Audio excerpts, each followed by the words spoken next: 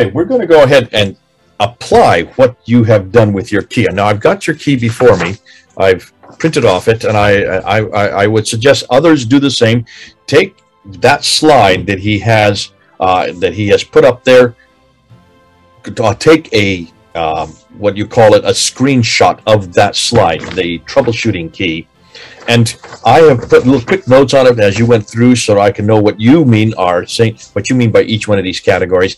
And then hold that in front of you now, and we've asked Joe to come back, and I've asked Joe. He's right over here. Though you can't see his face, you can see his emblem. Hi there, Joe. You are there, right? Hi, Jay. Yep, I'm here. Yep. Okay, and you're going to show this how to use this key. So I'm going to give you right off the top of my head, let's use one that would be really easy, probably that'll get us into it. And this is the whole person of who God is. Let's go to chapter 112, chapter 112 of the Quran.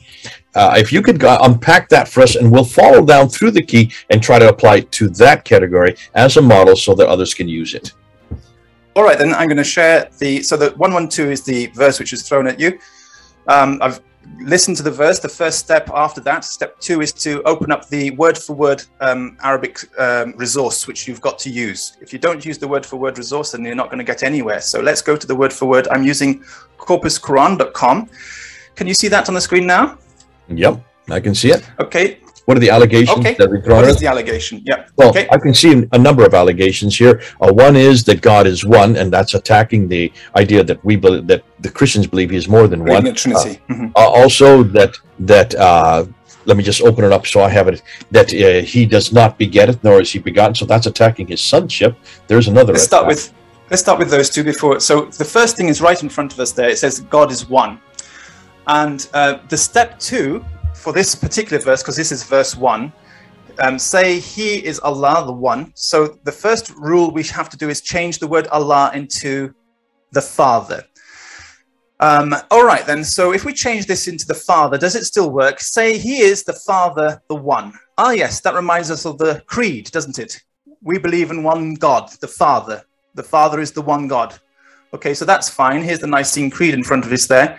We have to use the Nicene Creed because we can't use the First Council of Constantinople in 381. We have to use the First Council of Nicaea in 325 because that's the creed which is used in the, say, for the Armenian Apostolic Church, or the Monophysite Church, the Syriac Orthodox Church, the Eritrean Church, the Coptic Church. So that Christology works best. So we're going to use their Nicene Creed.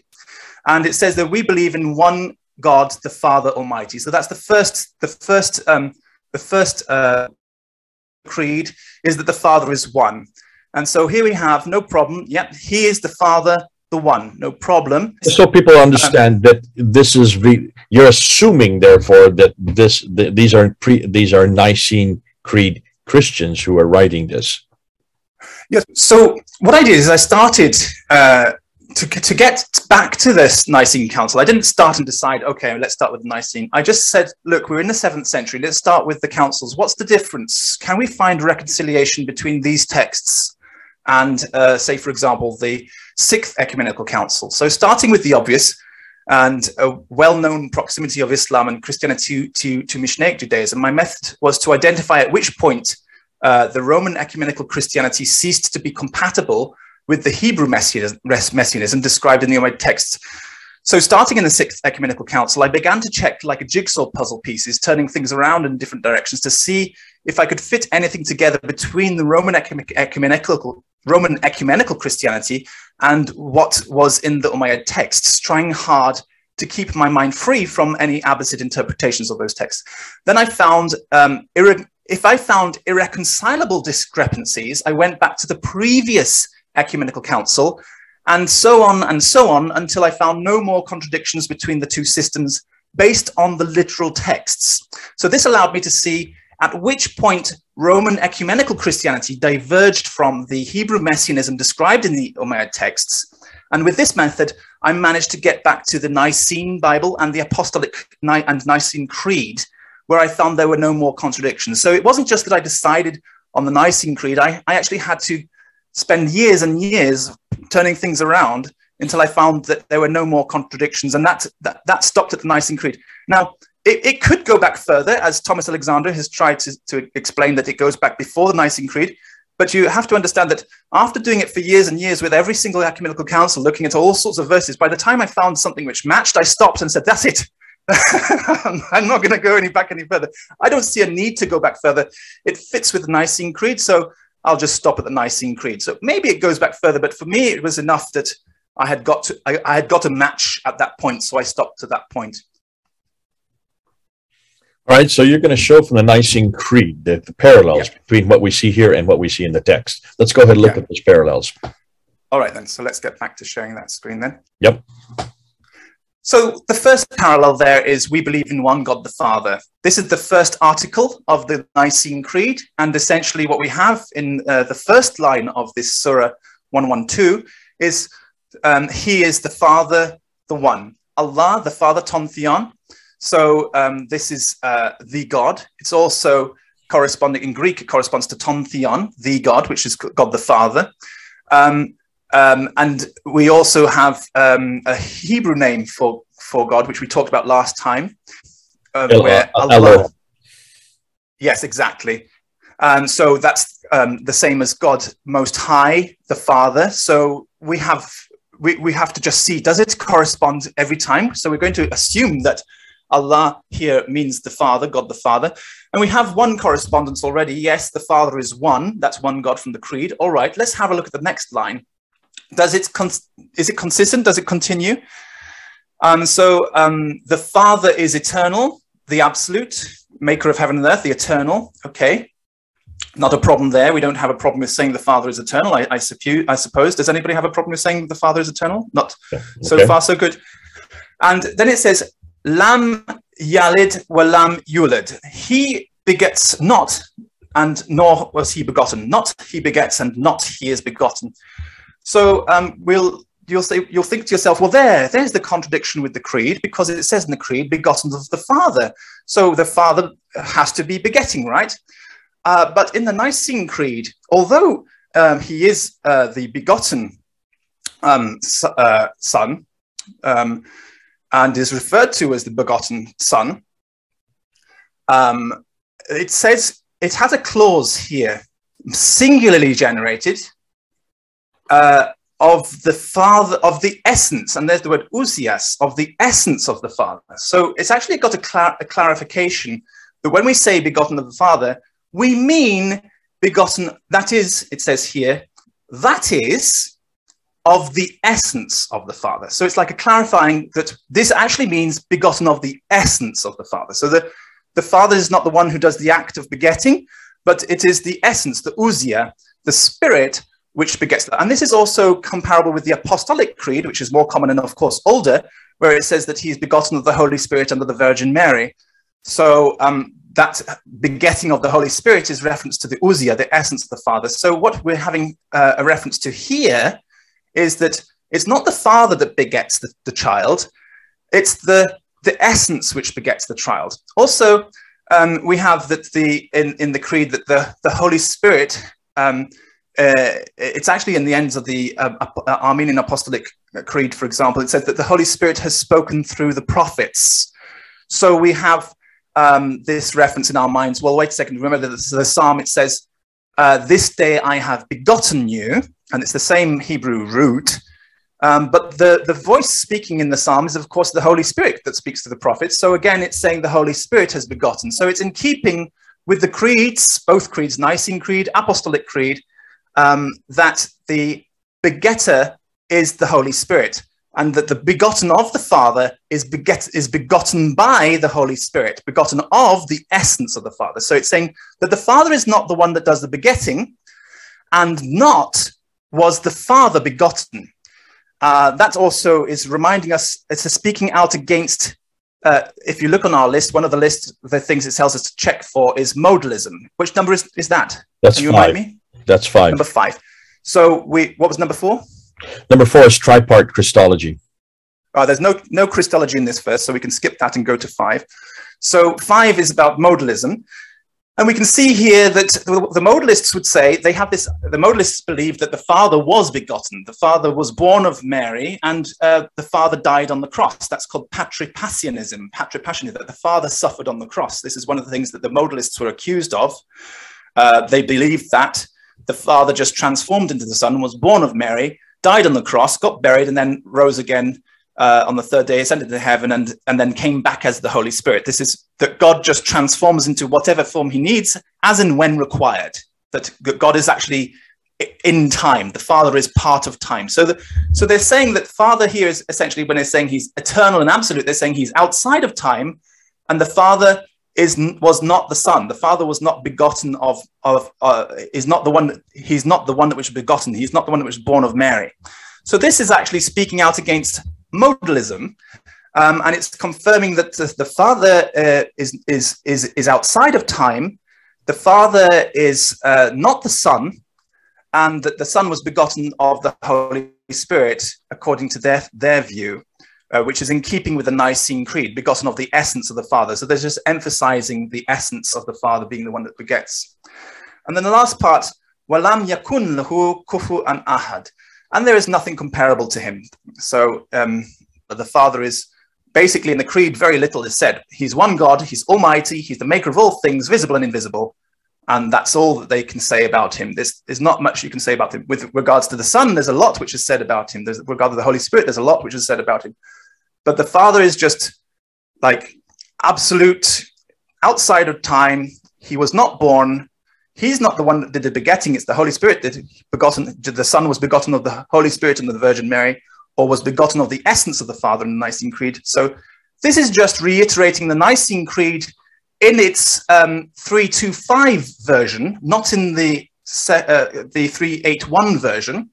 And it's also emphasizing, speaking out against specifically modalism here. No other type of Christian is being attacked in this verse here. So.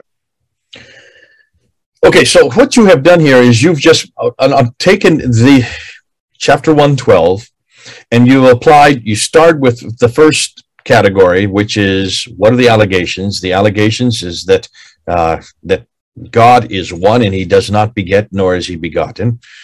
Then you've gone through and you've opened up number two. You've gone to step number two, which is, let's open up a word-for-word source. In your case, you're using corpus.quran.com.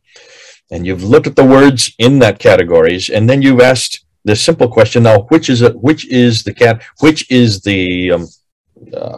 sectarian group that it's attacking? And in this case, it's number 5, modalism. Yeah. So there's your application. This is This is an attack against modalism, and that's why it is there in what we know as the Umayyad Hadith. Bring it back to what the Umayyad Hadith.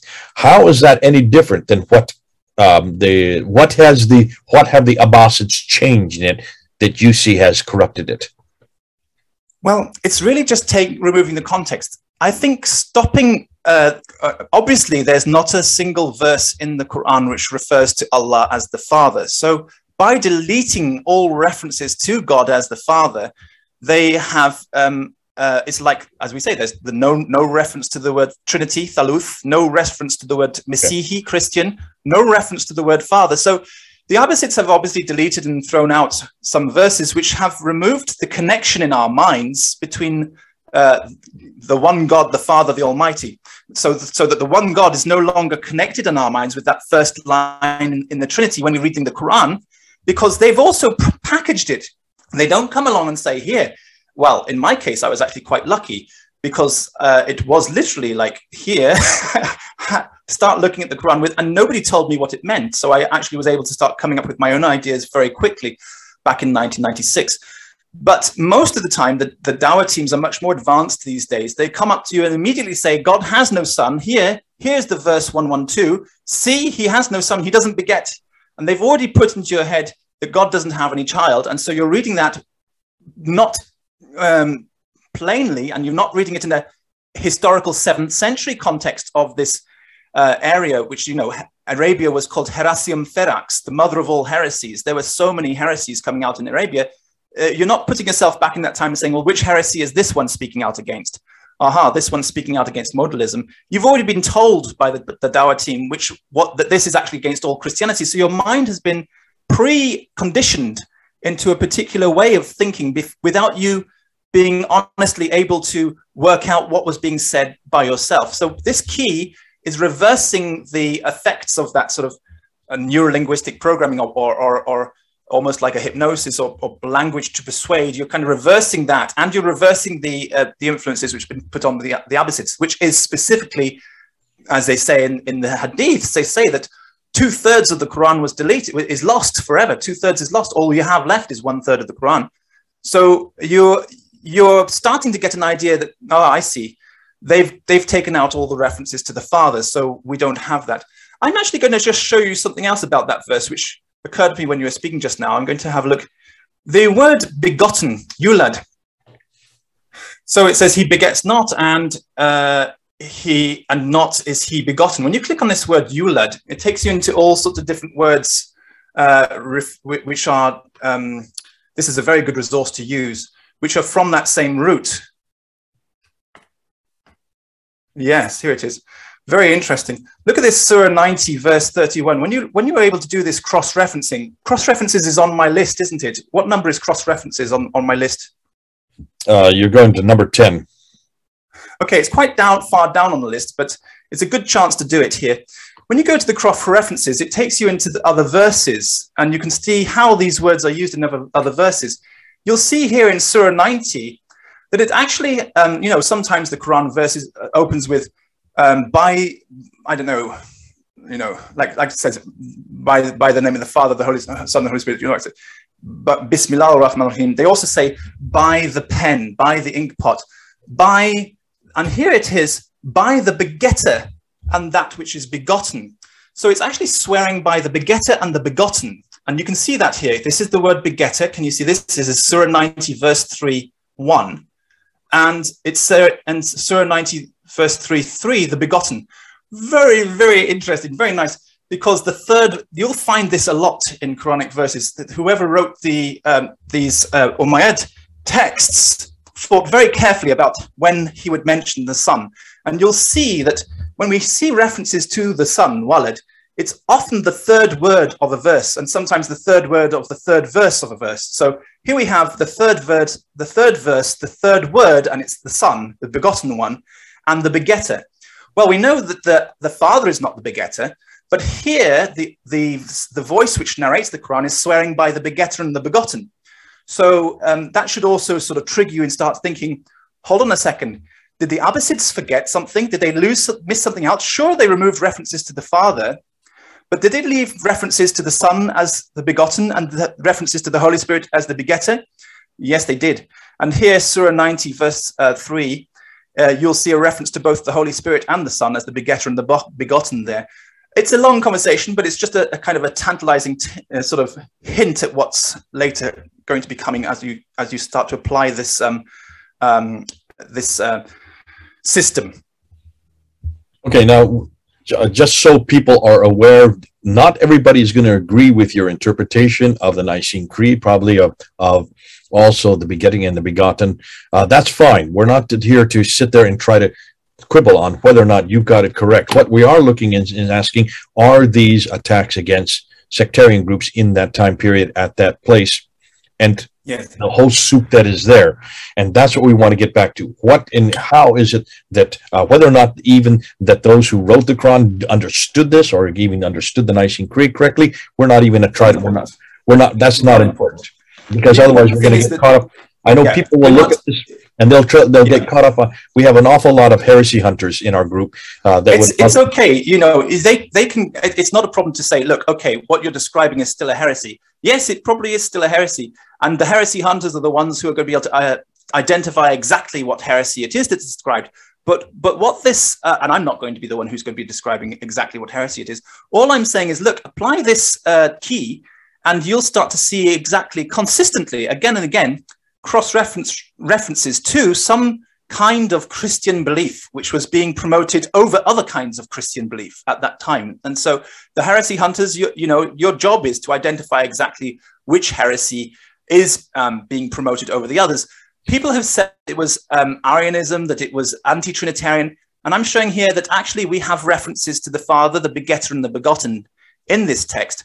And there are some really astounding things which you'll discover when you start looking into these cross-references that with regards to the word walid, for example, which clearly are referring to the Son Jesus. So I just want to remind people that what we're doing, we're looking into a window of that time. We're looking into the environment, the 7th century. We're looking to see what was the controversies of that time. Please don't think that Joe or I believe this or that we accept these heresies for ourselves. We don't. We may, and it's not even that we are saying that they've got it correct, that they have interpreted the heresies correct. We're just saying this is what we're now seeing. This is the window we're now looking at. Let's see, because that's where you need to see, understand how the Quran, that what eventually became the Quran, where are its antecedents, how did it come about, who were the people, the main players at that time, and what were the controversies. Yeah. Okay. Good. Very good. If you disagree, say so. If you agree, say so. We'd love to hear your comments. That we'll now go to another example. We'll stop with 112 and head on to another example. This is Jay, and as Joe says, he's thousands of miles away. I don't even know where he lives, but I know he's way off to the east, not to my west. Goodbye, Joe. Until next time. Thank you. Over and out.